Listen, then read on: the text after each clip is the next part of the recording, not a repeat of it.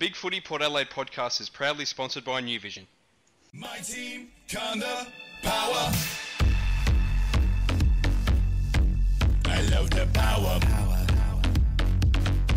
I love the power. Hi guys, and welcome to the Big Footy Port Adelaide podcast, a weekly show about all things Port Adelaide Footy Club. I'm your host, Macca19, and joining me as always, we've got co-host Fishing Rick. How are you, mate? I'm disappointed, Macca. Oh, It's why? It was rough. I went to the game on Saturday. I wasn't expected to go, but I sort of snuck in there. Oh, good Yeah, stuff. I did make it, and which was a great thing. But the day before, I went out for my office and bought all these reams of paper because I thought it was on special, and I thought I'd load up for tax season on its way. And then, I go to the game on Saturday, and the umpire is just offering out free reams all the time because we got friggin' reamed by the umpire. And if I knew that, I would have just waited next day. Yeah. Good work. Hey, that's gotta be my best joke for the year so far. Come on. Yeah, it's up there. It's up I there. worked hard for that one. Days. It's good. It's good. Not great. I'll give you good, but not great. It's getting there. You're doing Harsh well. joke. Harsh judge. And back on the podcast for the second time, we've got HaroldOliver. How are you, mate? I'm great. Great to be Great here, to have guys. you back on. Yeah, no, thank you very much. Just hope Rick's jokes improve. No, That's one of the good ones. One and only for tonight. All right, so let's get into our love and hate, which is one thing we loved, one thing we hated in and around the Port Adelaide Footy Club this week. Harold, mate, because you're the guest, we'll start with you, buddy. Oh, thanks. There's certainly a lot to love about Port Adelaide this week. Absolutely. Whether it's Darren Burgess's contract extension until 2018. Yep. Jay Schulz, of course, equaling Tread Ray's goal-kicking record. Jacko's contract extension announced today. Jared Pollock's all centre happening. clearance. Gather fend-off exchange with Wingard, goal on the run. It was a beauty. Hoff's mark in the first quarter on the members' wing. Did I mention Jay Schulz? I think you did. Yep. No, I think my... All right, Tango wants you to hurry up. Okay. My love is definitely that this is the year of the end of the hoodoo. The Freo hoodoos ended. Hawthorn hoodoo gone. Geelong hoodoo ended. And we haven't beaten the Dogs since round 19, 2006, losing the past 7 games until last Saturday. Yep. Bulldogs hoodoo ended. And I think it's about time we started creating hoodoos of our own again. Indeed. And actually, I really, really love Jay Schulz. Yes. Yeah, he's So got... what about your hate, mate? Okay, I'm going to go with the pretty obvious hate. Well, I think it's pretty obvious. It's the AFL score review system. It was so disappointing to realise that the central umpire wasn't bouncing the ball after Corns' second goal because a review was taking place. I couldn't believe it. I was even ignorant of the fact that the video review umpire could even call for a review. And then we got to see, countless replays, and I know my eyesight is not what it once was, but surely the video evidence was inconclusive. So surely, the goal umpire's original call, and in fact every umpire on the field's original call should have stood. Yep. But, That's one of the only ones that I can remember where they've actually reversed the decision. Well, exactly. I think someone mentioned, was it Finbar or somebody said, it's almost like a batsman. They should get the benefit of the doubt. You go with the umpire's call if it's inconclusive, the original call. But no, apparently not. It went with the theme of the day of us getting the umpire's stick for the whole day, really. I wouldn't say they were woke. No, they weren't. But you know what? I'd take that one, seeing that the Crows missed out on a video review. So I think that worked out. Worked out well. All good, yeah. Rick, what about you, mate?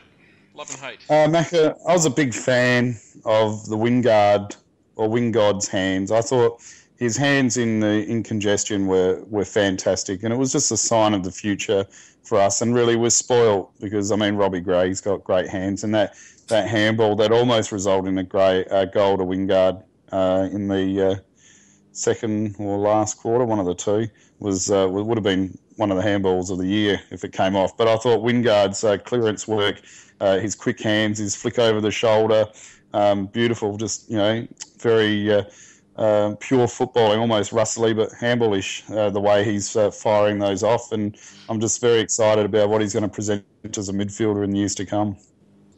And what about your hate? I'm sort of going with Harold here with the umpires, but mine was the lack of attention to detail. It was, I was quite often sitting at the southern end. I was just sort of as I was doing. I was a bit drunk, had too many beers, so I wasn't really watching the game, watching the umpires, and they weren't really bringing the players back to where they actually.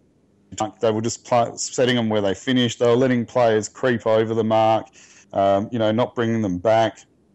Do your bloody job properly, boys.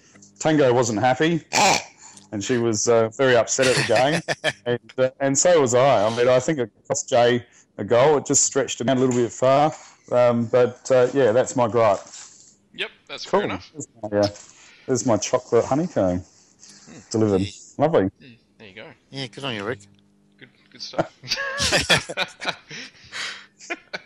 Look, my love this week is the fact that we can kick 19 goals with Robbie Gray, Chatty Wingard, and Matty White kicking 0 between them. They only ended up with 2 behinds between them, and they're second, third, and fourth on our goal kicking ladder at the moment. It just shows that we've got such a diverse forward line with so many different avenues to goal. What about your hate? My hate is the Maggies losing. I've gotten so used to them winning every week this year, and they had a little bit of a mishap on the weekend.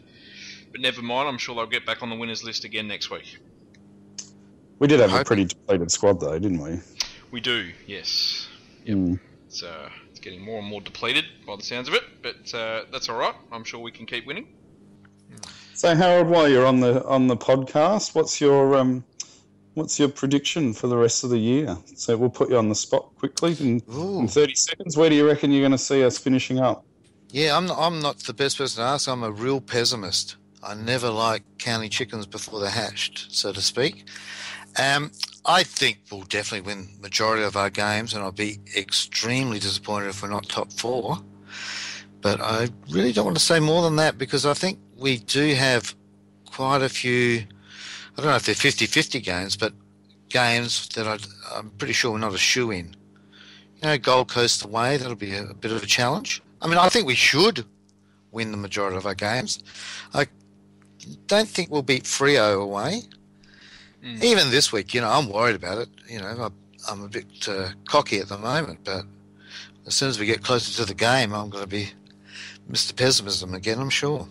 Yeah, I think the next 2 weeks are crucial. I think if we can get over the Crows and then get over Essendon at home, that puts us in a really, really strong position. The games we should win. Yeah. And we really need to win them. We got the power to win, power to roll, come on. West Adelaide aggression, we are the power from Port. Let's get on to our AFL review. We had a little bit of a shaky start, but we went we went bang in the second half, and we won by 72 points, 19 goals, 14 to 8 goals, 8. The big Schulzar, the star with 8 goals. Hoff back in form with 3. And the captain, Travis Boak, kicked 2 goals as well. Harold, do you want to give us a bit of a quick rundown of what happened on Saturday? Yeah, look, like you just said, Macca, we started slowly, and then there was that beautiful set play, that pinpoint kick in from Pittard that allowed White to run onto the ball through the centre square, and a precision pass to Schulz and goal. 2 disposals, really. I suppose it's 3 if you count the kick in, but, Jasper won't get a stat for that, so that was absolutely glorious. That's great. Yeah, it's nice to see that, work for us. And then I thought, we're a bit slack defensively early, and our disposal, especially by foot, wasn't really up to scratch. We had a couple of goal-scoring opportunities from, I think, Robbie and Gus, who normally would nail those shots at goals, and they didn't get them. And I thought we were beaten a little bit at times in the contested situations, and I think we were a little bit lucky at the end when the quarter-time siren went and saved us from being a further goal down. Yep. We certainly wouldn't want to repeat that effort, that first quarter effort next week. No. And then I think, Ken obviously told some home truths during the break, and then we started dominating the inside 50s, and eventually goals were being scored instead of behinds. And, you know, I love Schulz's fortuitous soccer kick forward that landed straight into Hoff's lap. And then it was even better to see Tommy Jonas score his first AFL goal, resulting from, you know, Polek's quick bounce up off the ground after he took that sliding mark. And, you know, he directed the pass, which almost forced the hitman to, you know, run a little bit further forward and mark well within kicking distance. And, you know, Tommy nailed it, and that was really beautiful. And then from halftime onwards, as you said, you know, Port Adelaide completely dominated the game. You know, we were a little bit lucky that, you know, this week it was our opponents getting the injuries and not us. And, you know, losing Griffin was a huge blow to them. Absolutely. But in hindsight, he probably shouldn't have played anyway, you know, so... and then the last quarter was just so enjoyable, and it seemed like all we were doing was trying to provide Jay Schulz with as many goal-scoring opportunities as possible, and 4 goals in that last quarter. Yeah, that was wonderful, wasn't it? That was fantastic. I got caught up. I was at the southern end and couldn't help myself. We all joined in. Surely we all joined in. Absolutely. Yeah, and those 4 goals were... He deserves it. No one deserves it more. We know that. Yeah, and so, you know, those 4 goals in the last quarter was like icing on the cake of a good percentage boosting win, and we probably should have even scored a few more goals than that because I thought we squandered a few chances. But no, that was a really enjoyable last quarter. And I just noted from the presser, you know, Ken's after-game presser that, you know, he said something like, you know, 56 points is against is a good result. And I thought, well, it certainly is a good result, especially when you kick a hell of a lot more points than that to win. So it was all good. It was. We're probably a victim of our slow start, obviously, for the score differential in the end. I mean, you're right, we probably should have been a little bit more in front, but I guess it was over a 90-point turnaround at the end of the day, so that was a good swing. I think Macca and Harold, the thing we need to keep an eye out on is, I noticed that the stats, we overpossessed the handball in the first quarter, and it seems to be a lot of teams now are trying to really congest us around the contest. Oh, yeah, no doubt. Especially at the start. I think we get sucked into that as well, a little bit. I mean, we often give 1 or 2 handballs too many. Yeah. I think a quick kick forward would be a good thing. And that's definitely something that I noted in the first half was that, you know, we just kept getting, you know, stuck in these sort of 6, 7, 8 handball long, you know, strings where we just needed to get the bloody ball on the boot, get it forward. It's too many. Yeah. You're asking for trouble. It was a split. I think we were like 100 and 100 for possessions, kicks to handballs. So our ratio was a bit out, and that's not I guess that's where I think they're trying to handball their way through the congestion, but they need to sort of get a bit more of a direct route, which obviously they rectified in the second half, and that showed on the scoreboard, and probably halfway through the second quarter. That's something the boys need to work on, I think, and try and fix over the coming weeks, especially against the better sides, because you know you overpossess against a Freo or a Hawthorn or a Sydney in form, they're going to take you down. Yeah, absolutely, for sure. Well, let's have a quick chat about Rick's favourite person, Jasper Pittard, because he had an interesting start to the game where he had that fantastic kick in, as you spoke about earlier, Harold. Which ended up in just about one of the quickest goals end to end you'll ever see. And then 5 seconds later, he tries to have a bounce. It doesn't come up. If that doesn't just sum up Jasper Pittard in the space of about 90 seconds, then I don't know what does. But look, credit to him. He got absolutely blasted last week by a lot of people in social media. And for him to come out after making that bad error in the first quarter, it could have very easily gone south for him, but he took the game on, and he was absolutely fantastic for the rest of the game. I think it's a bit of a joke that we're even talking about it, Macca. I mean, well, did anyone see the 300 gamer, GNC Cruiser try and bounce, and what happened to his bounce into the goal square?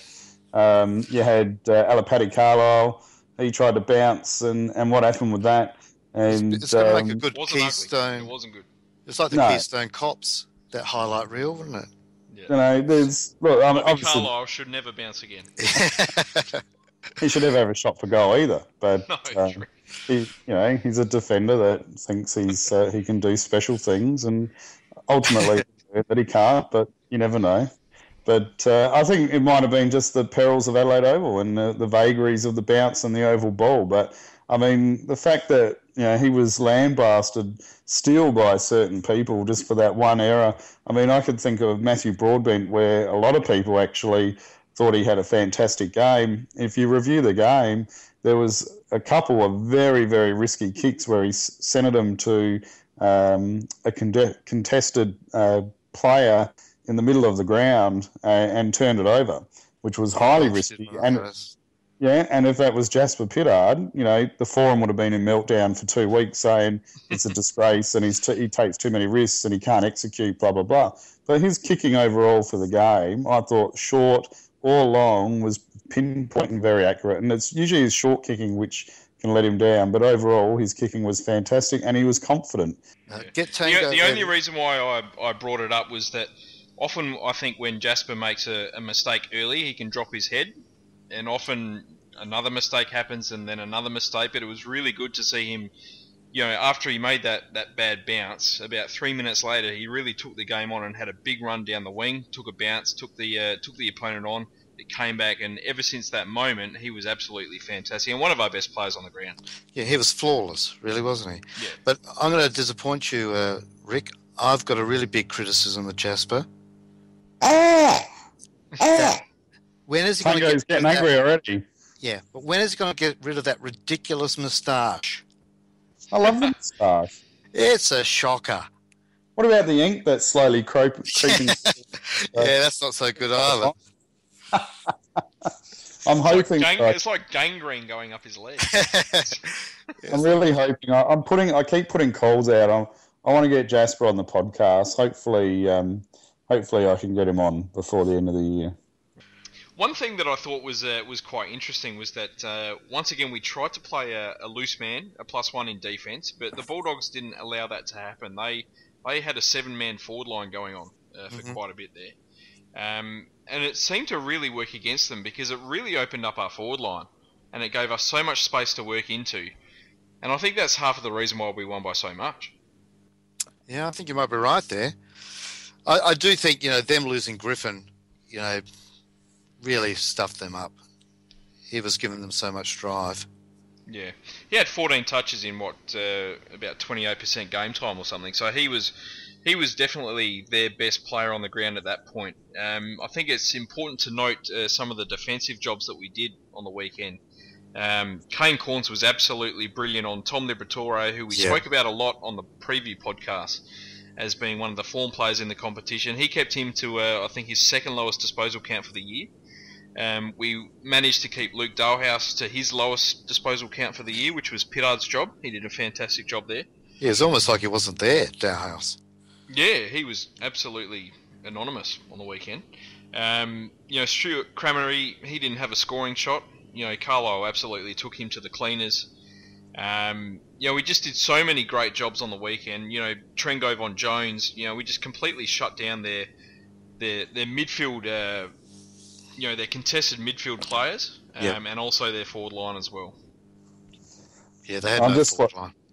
I'm just watching the replay. We're into the third quarter, and it was good to see that Brad Ebert took the swinging elbow approach that Sydney had against us the week before, where he shattered Grant's nose. But it was quite noticeable how often Sydney were actually swinging their elbows to try and get out of a contest. So, I thought the other noticeable thing too quickly was just going back to that first quarter, our prime midfielders were also down with the amount of ball that they were getting too.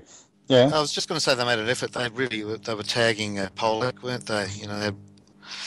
Mitch Wallace did a fantastic job on Pollock. He really shut him down for a lot of the game, and it was only when Wallace went to Wines in the third quarter where Pollock really started to get off the leash a little bit. Wallace did a fantastic job and absolutely gave him zero space. But credit to Pollock, I thought, despite the fact that he was having a really rough day, he didn't drop his head once. He kept on working, kept on trying to get the ball as much as possible. So I think he deserves a lot of credit for that. A lot of other players might have dropped their heads and done something a bit silly. No, yeah, I agree with you. All credit to him. And when he when he got his chance, he had a real impact. He went back. Not only that pass to Jonas, but then, like I mentioned before, that beautiful goal that he kicked with the 1-2 with Wingard was just glorious to watch. Ebert was another one that had a pretty rough first half. I thought he really struggled just to not only get the ball but do something useful with it. But he was another one that really came to the forefront in the second half. He's had a strange year, hasn't he? He's been brilliant at times and a bit quiet in others. I don't know if he's been a bit sick at times or something. But I think it was more. I think it was more a bit play. I think Hickley really made an effort to push Wingard up into the midfield contest a bit more, and obviously Ollie Wines had a fantastic contribution in one of his best, if not best, AFL game as well. So I wonder if Hinckley was just giving the younger boys a bit more exposure to the midfield rotations. No, you've hit the nail on the head, Rick. Yep, that's exactly what was happening. There was a good opportunity to do that, and Ken took it. And how good were they? I mean, I know there was an article on Ollie Wines. I mean, his second-year figures are stacking up bigger and better than Judd and Selwood at the moment. And the guy's just a man mountain, and Wingard's just a freak. He's a machine, Ollie Wines. I just can't get over the fact that he's still, 19 years old and just performing like an absolute seasoned veteran and just doing all the hard stuff. 11 clearances. I mean, that's just phenomenal. There was a post on the forum, we were talking about the list management today. Actually, I think it might have been when Trengove, on the Trengove re-signing thread, and they were saying in 3 years' time he'll be 26 or something, and then they were going through all the players and how old they'll be, like some of our players and all our key players that are influential now. Like Broadbent will be like 26, and all our other young players will be around 23 or 24. They're all going to be in their prime. Yeah, it's nice. Yeah, they're not even in their physical prime yet. Which is just staggering when you put it that way. I mean, Westhoff will be 30 by the time Trengo's contract's up, so you could conceivably see him playing until then. Homch would only be 24 or 23. It's amazing when you put it into perspective like that. Yeah, it's nice. Absolutely. A lot of hope. Now, Matt Levy, how did we see his game on the weekend? I thought he was absolutely fantastic. Just his ruck work and his quality of hit-outs was just about as best as I've ever seen it. No, I agree. Yeah, my daughter doesn't call him Prince Harry anymore. It's now King Harry. and he really is just about the most important player on our list, especially seeing that we don't have any backup really besides, Jacko. But I liked how Ken gave him a bit of a rest in that last quarter. And even though he did, I still thought he was in our best players. Oh, definitely. He had a real influence. So what about the boys? Really didn't skip a beat with the 3 omissions and the 3 replacements. It was just as per normal, wasn't it? Really? Yeah, I think so. I thought Sammy Gray did a reasonable job. He probably frets a little bit too much with the ball at this point. I think he doesn't realise he has more time with the ball sometimes than what he's actually got, and that can lead to some uncontested errors. But I thought he played pretty well, and that allowed Robbie Gray to play the whole game in the midfield, and he just dominated again. Yeah. How many games has he played? 3, 4? Sammy Gray, about 5 now, I think. So but I think that'll come in time, and I think he's definitely worth a little bit more of a look. Kane Mitchell's probably one that probably disappointed a little bit. I thought, as I spoke about Pittard before, where sometimes when he makes an early mistake, it looks like it plays on his mind a little bit. I thought Mitchell made a couple of errors in that first quarter, and he didn't recover. Yeah, he's a bit fumbly, isn't he? I think he's another who's young in AFL experience and just doesn't have the confidence just yet. To me, he seems like he lacks the confidence with the physicality of the game.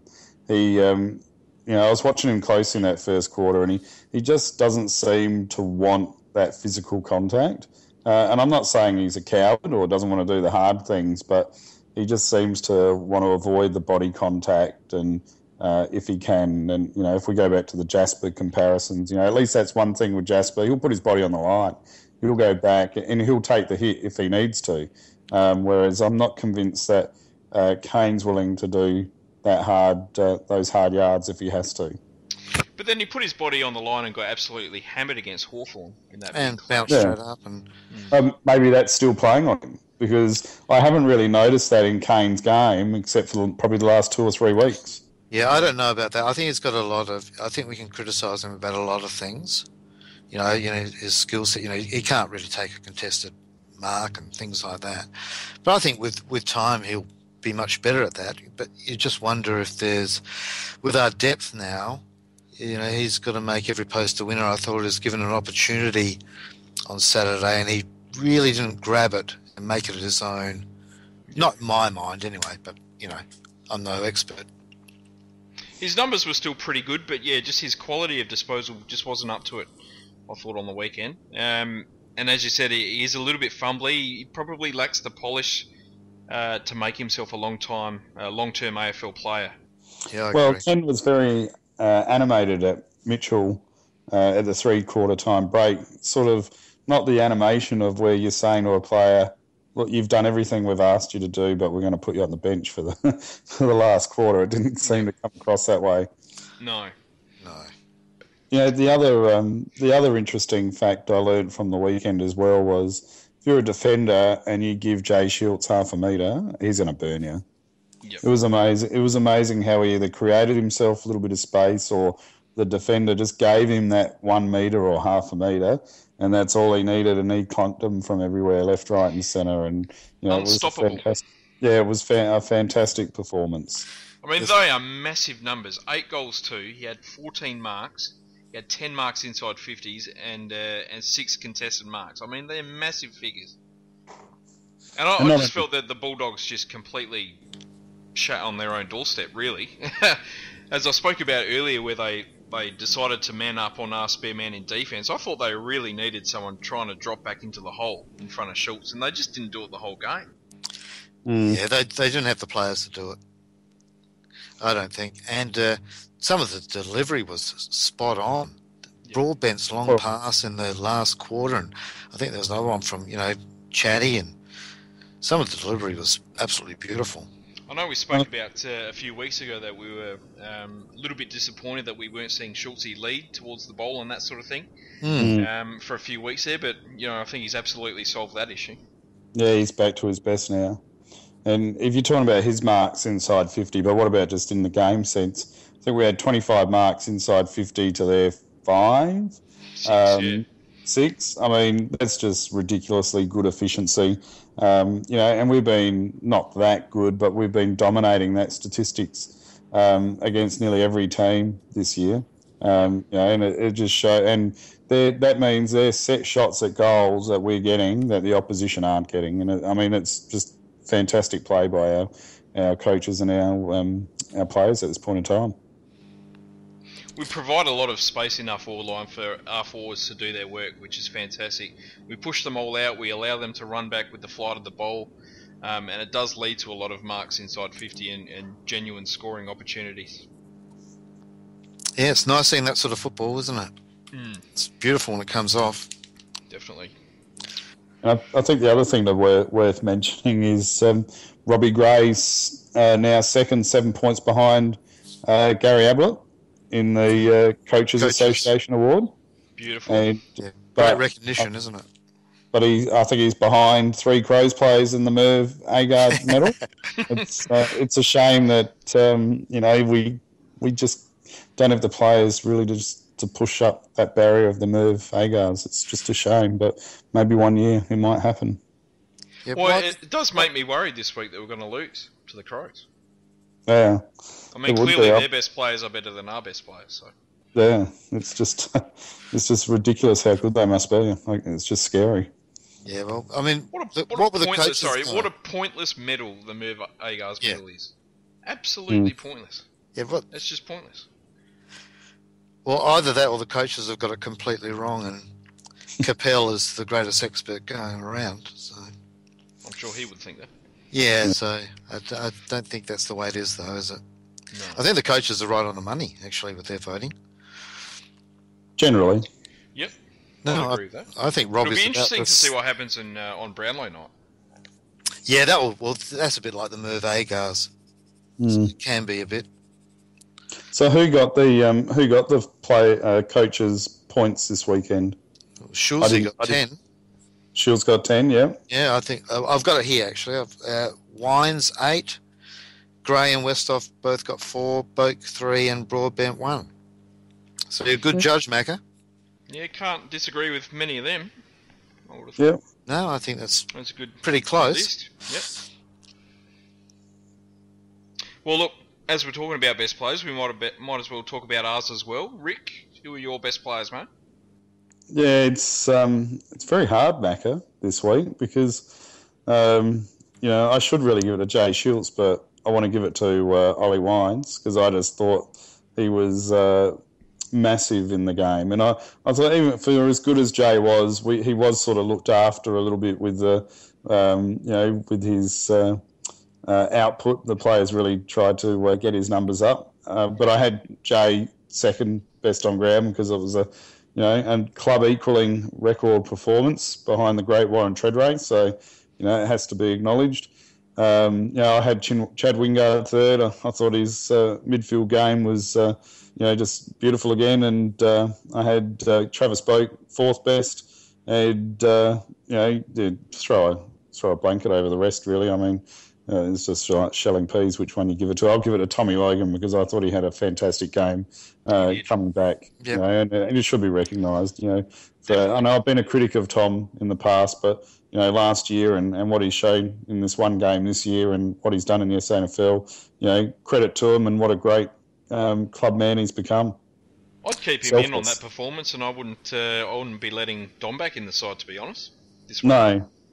He's become a selfless club man. I mean, I thought that article on him last week before he got selected about, he knows his role and he's willing to nurture the players and just do what Ken wants him to do. I mean, what else can you ask? I mean, Ken would be very happy to have a couple of senior players like that, not bitter about not playing every game and just doing what they have to do. I mean, hats off to him. Yeah, going back to what you were saying about the ins, he was like the perfect replica for Cassisi. We lost nothing with Tommy coming in, so No. I agree. It's going to be hard for Dom to get back in, and why not have an extra week rest? Indeed. Harold, what about your best players, mate? Look, I agree with Rick. Ollie did it for me. He, great, consistent four-quarter effort. He's a competitive beast. He just refuses to be beaten. He's team orientated. He's a clearance king, and he's a real 1%er too. He's a cross the T, dot the I's sort of a guy. Anything he can do to contribute to the team, he does. And I thought it was really funny when big wuss like Roughhead tried to rough him up, with a bit of macho push and shove after Ollie's goal assist to Westhoff in the third quarter, and as if anyone could ruffle Ollie's feathers. Nothing phases that boy. Yep. So there's a lot of man love for Ollie for sure.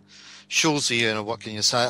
I'm just going to quote something from his statement on the aftermatch presser, where he said, we love playing footy and we love competing against the best sides. You relish every game you play in and every win you have, you really want to achieve. And, I think when I hear that, I think, supporting Port Adelaide is just a great thing at the moment. When, compared to the days when we had certain players saying, we should be thankful with, and satisfied with losing performances. This is the complete opposite. So, he was brilliant. And thank God the Hoffer's back. It was great to see, his brilliant marking, elite disposal, efficiency for a man of his height. And I just love his evasive skills. He's almost going in slow motion, but no one can touch him. It's great to see him back and, most importantly, kicking goals when he's got the opportunity to do so. I put Lobe in. It was in another one of my best players. We've already talked about him, and I couldn't split Robbie or Boak for fifth best, but really it was just about all played well today. The entire defensive unit was great. So, what about you, Macca?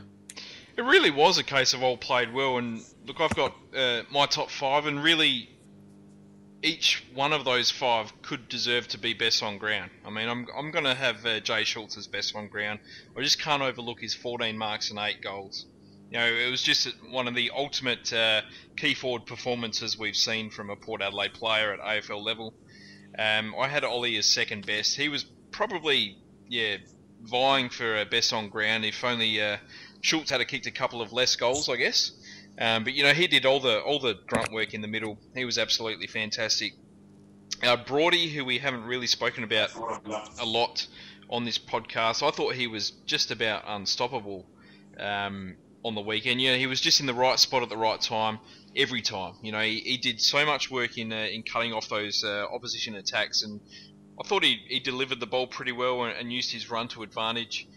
Matty Lobe, he just controlled that ruck duel against an All-Australian ruckman in Will Minson, who's been in pretty good form himself this year, and he just took him to the cleaners like nothing else I've seen. He just absolutely killed him, and I'm going to give Kane Corns the one vote there for his fantastic job on Tom Liberatore. Yep. Yes. I mean, we've barely spoken about Bobby Carlisle, who kept Cramery scoreless. No, I love this game. Robbie Gray was great. Jackie Homch was pretty good as well. Tommy Jonas was back in good form. I thought Trengove was very, very good. Westhoff had a great cameo in the first half as well. We just had gun players all over the park on the weekend. Matthew White was brilliant in that first quarter too. He fell out of it, but he started brilliant. with a bang. Yeah. And I think we should also just quickly, even though Harold very briefly mentioned it, recognise Trengove signing on early to the end of 2017. Didn't have to. Yep. Didn't have to. Could have gone next year, which could have then also, become a bit of a distraction, and the rumours start circulating. Oh, maybe he's going to go back home, whatever. And he's just come out and gone, bang, boys, I'm here to at least 2017. I mean, what a legend. He's come on the podcast. He said he'll try and come on again for us. What an absolute superstar and Port Adelaide club man. Absolutely. What a person. Not just a player. Yeah. What a great person he is. One of the ultimate Port Adelaide heroes. And I told him he will be. Yep. Absolutely.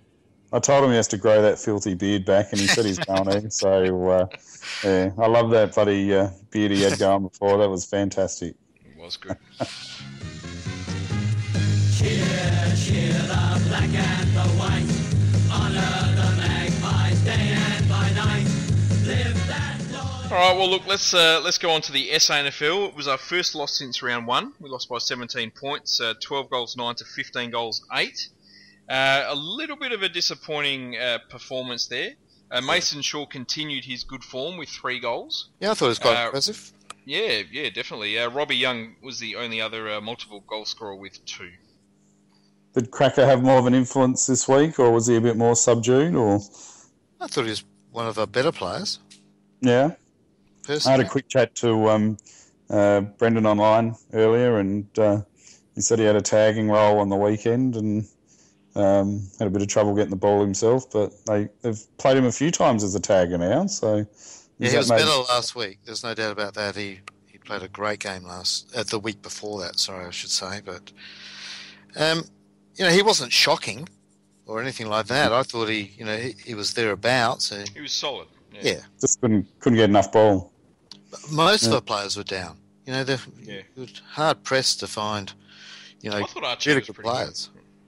You thought he was Do you think they're either playing him as a tagger for a long-term view is where he might fit in, or are they B, playing him as a tagger to try and get him to learn where to go to try and get more ball following one of the better players in the opposition teams? Probably the latter there, I would think. Yeah, part of his education. He was on Jared against WWT, and he's a pretty good player. He knows how to find the ball, so that would have been a good lesson, and he had a great game. So Jared took him to the ball. I keep saying this ad nauseum on the forum, but I just think with our list profile, where Brendan was taken as an underage recruit or bottom age recruit, just seems foolish to sort of want to discard him sort of at the end of the year when he's still so young. He's really almost a year behind in the AFL system. We can carry him with our list at the moment anyway.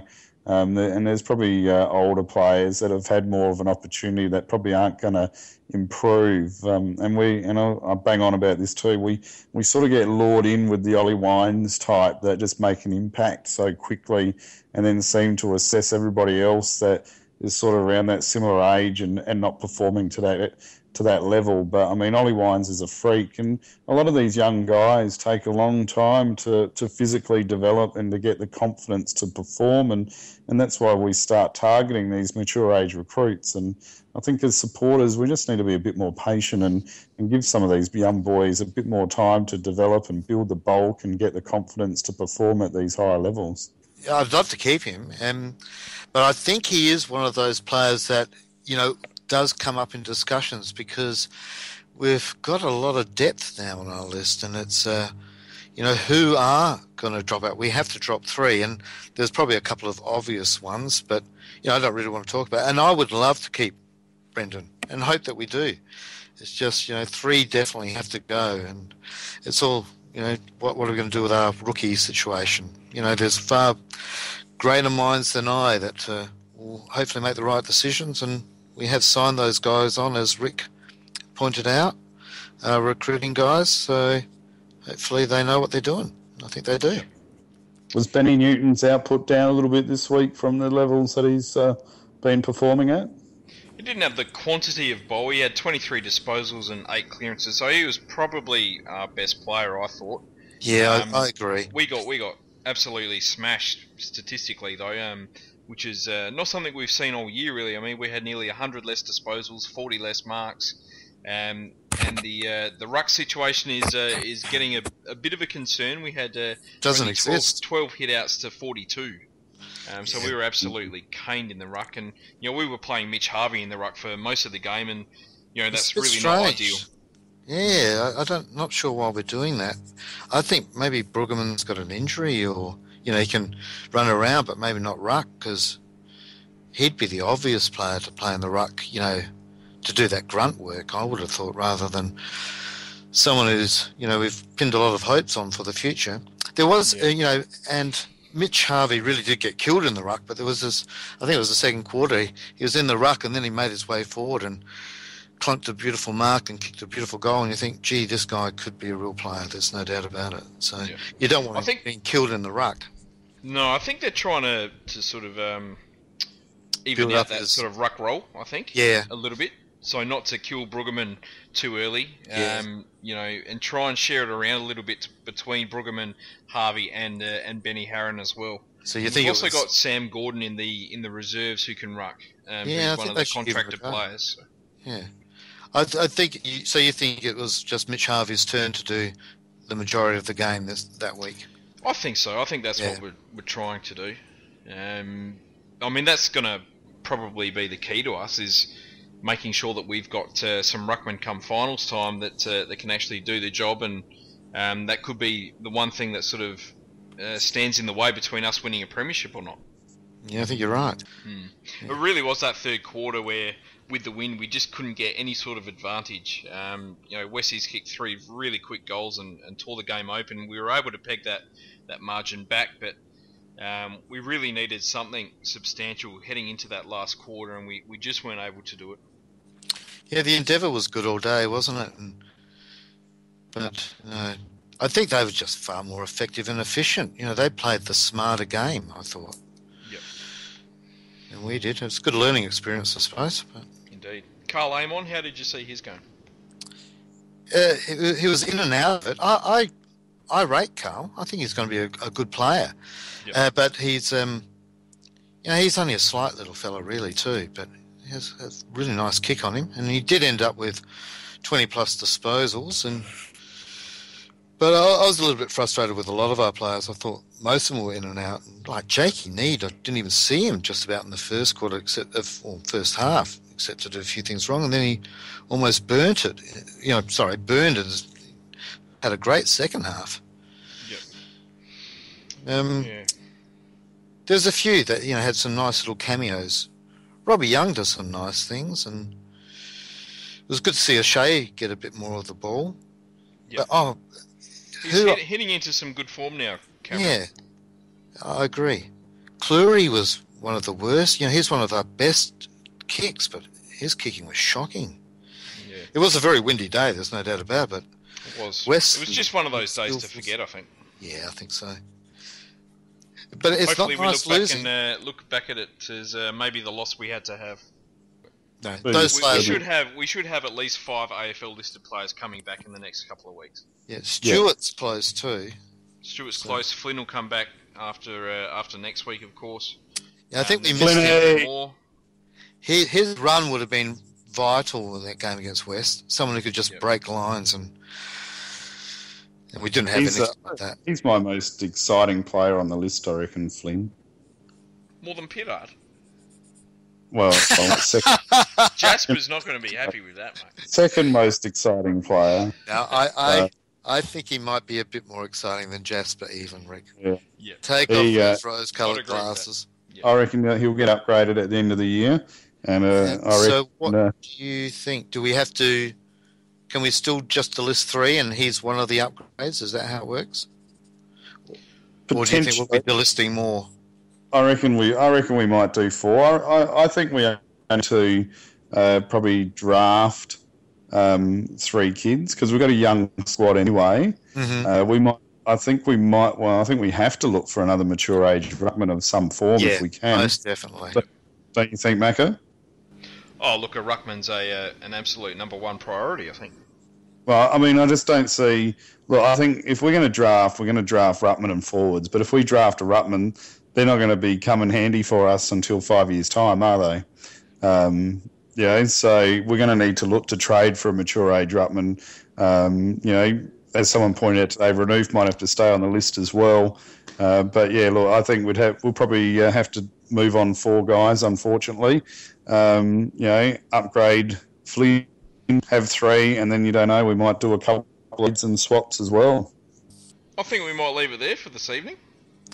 No dramas. Harold, That was great. on your tango. Thanks for coming back on again, mate. Always a pleasure. Really enjoyed it. Thanks, guys. Can't wait for the preview podcast now. Bring it on. Yeah, it should be an exciting one. Indeed. Very exciting. Hopefully you can get Jacko on. Well, let's not. Maybe not. I'm hoping. I asked Jacko if he'd come on to review the Essendon game, so fingers crossed. He's check his schedule and see what he's up to. That's it. All right, boys. Thanks a lot, guys. Next time. Pleasure. Yep. Go Port Adelaide. Go Power. Go Port Adelaide. Gray was brave, running hard, Moore getting forward. One last chance, Boat brilliant, Wines, Monfrey's centering ball, Cassisi, Wingard! You know who again? It is his birthday. Kid's a freak.